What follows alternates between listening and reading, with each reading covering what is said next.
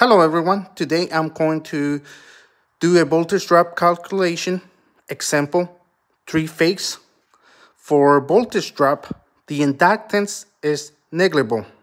So VD equals voltage drop, I is for current in conductors in amperes, L is one-way length of circuit in feet, Cm is the cross-sectional area of the conductor, and K is the resistance in ohms of one circular mil of conductor. K equals 12.9 for copper conductors at 75 degrees Celsius. K equals 21.2 for aluminum conductors at 75 degrees Celsius. So here's the three-phase voltage drop example.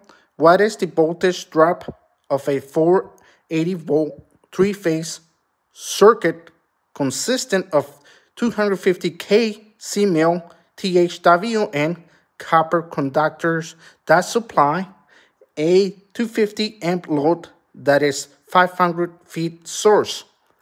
So 250 kc mil equals 250,000 circular mils.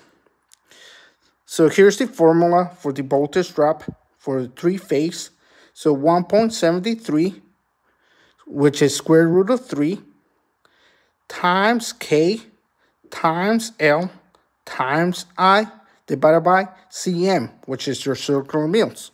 So we plug in the numbers, 1.73 square root of 3 times 12.9 because it's copper times 500 feet times 250 amps divided by 250,000 circular mils. And that will give you 11 volts. So for a percentage of voltage drop equals 11 volts divided by 480 volts equals 0.0229 or 2.29%. The voltage at the load equals 480 minus 11 volts equals 469 volts. Thank you. If you like this type of content, give it a like or comment below. Thanks.